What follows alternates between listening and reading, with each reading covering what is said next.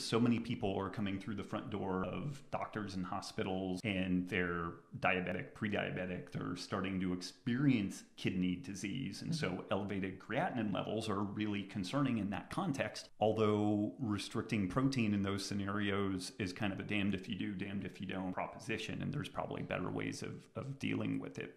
In general, eating more protein will elevate creatinine levels. Active people who maintain more muscle mass tend to have elevated creatinine levels. You just have more of a turnover on that. With the caveat that we're not talking about this being like 6 times normal values or something like that, then I really would be hard pressed to see this being a problem. And it's a really common thing that pops up where a fit athletic population can have a biomarker or two that looks a little bit aberrant and could nest under what we would normally associate with like metabolic syndrome, but it's not the same animal at all.